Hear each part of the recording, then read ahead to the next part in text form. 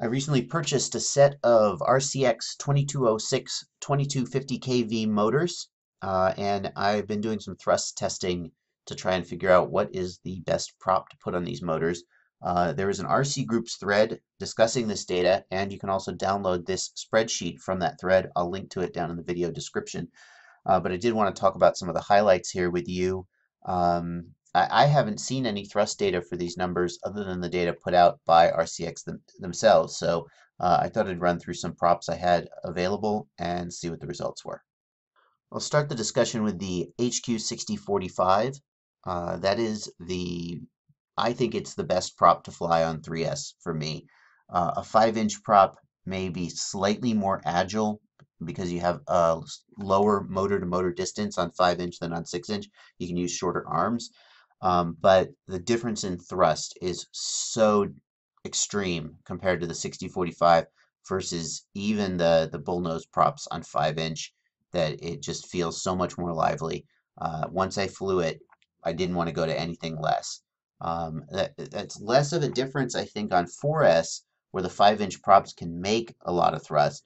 But on 3S, you don't have a ton of power to begin with, and so you really need to get the most out of the prop, and the 6045 did the trick. However, the HQ6045s are darn expensive. I end up paying about $2 a prop when you factor in shipping, ordering about 40 bucks at a time, and I'll go through those in a couple weeks, and it gets really expensive. So I did a review of the King Kong 6040 prop where I flew that prop and felt like it was really soft and a little underpowered compared to this HQ 6045. I was really surprised to find on the test stand that it made nearly as much thrust. It's hard to believe that, so for a quadcopter, you'd have a difference of about 200 grams of thrust.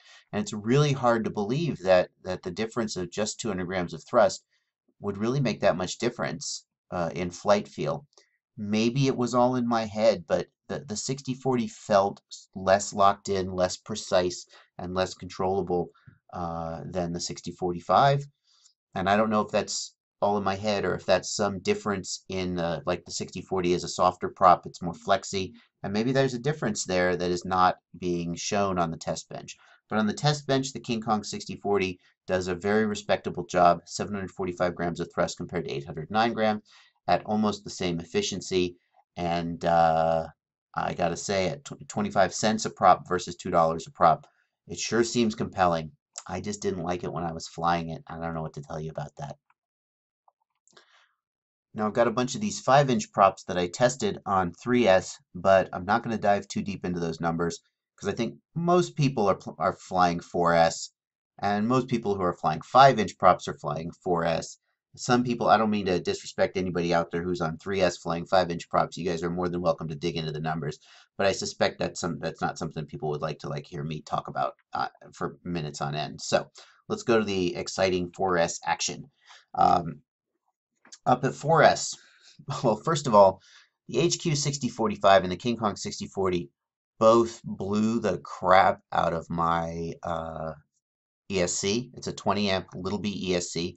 I say blew the crap out of it. It didn't take any damage at all. I think the little B is rated for 10 seconds at 30 amps, and this test did not last that long, but after the test was done, I definitely smelled a little bit of enamel smell coming from the motor. The motor was way too hot, and this is way too much load to put on the motor, 30 amps, way too much. Now, I do know that there are people who fly 6045 on 4S with this motor, and we know that the motor will unload in the air and will draw fewer amps in the air than it does on the test bench. So that's a fact.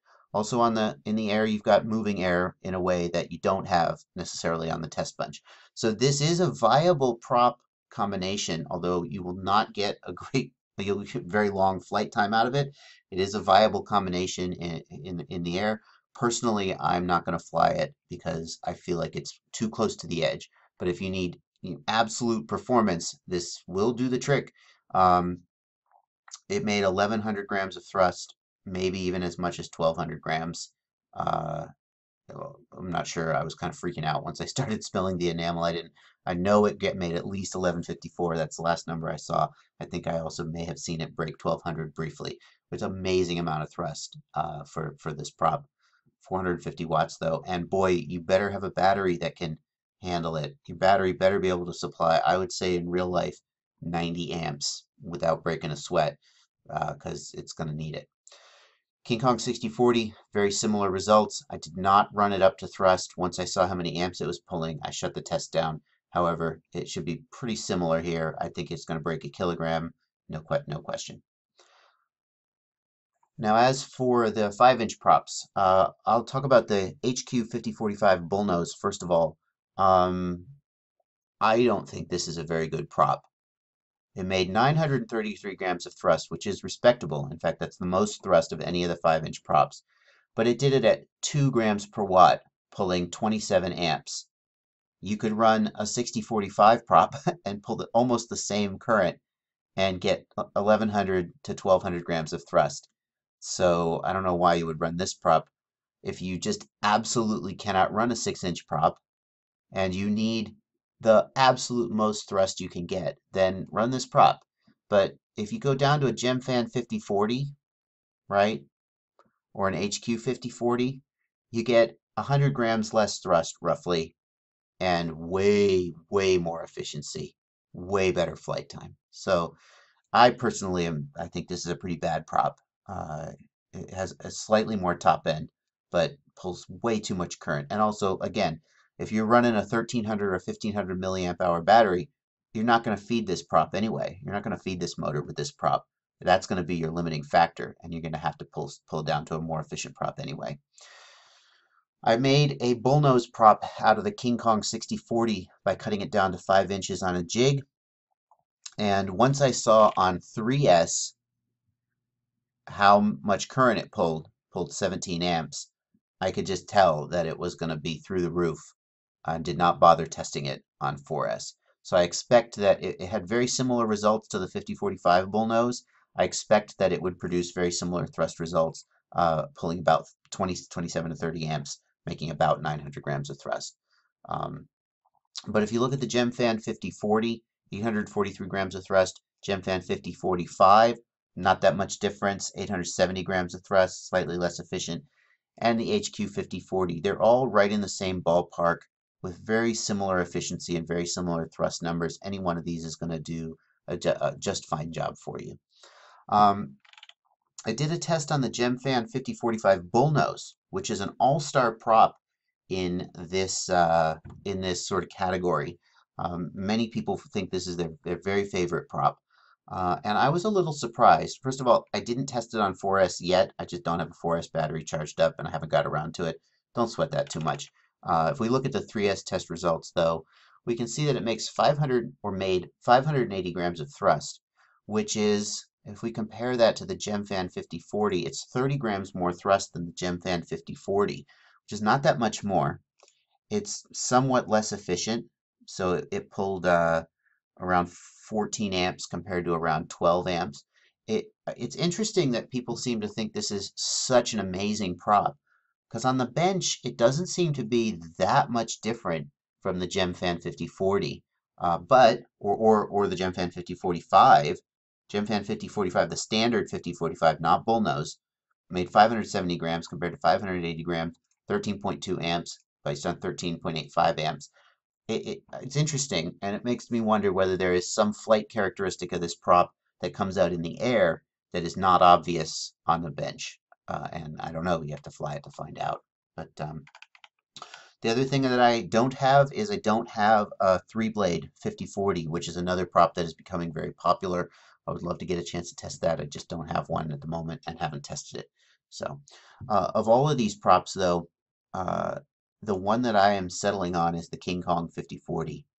The King Kong 5040 produces completely respectable thrust numbers, slightly lower thrust than the GemFan or the HQ, right? Just slightly, at slightly worse efficiency. But again, 25 cents a prop, you can't really argue with that. And I have flown it enough. I don't know if it's the smaller prop being a little stiffer, or if it's the fact that we're on 4S, so you got more sort of raw power to deal with, and the prop itself has less of a contribution to the handling, or maybe it's just all psychosomatic. I didn't like the King Kong 6040, even though its bench numbers are very similar to the 6045, but the King Kong 5040 on 4S, I have no complaints about, and it certainly is the right price. So that's my favorite currently here, and I would not hesitate to recommend anybody to give it a try, especially given how cheap it is.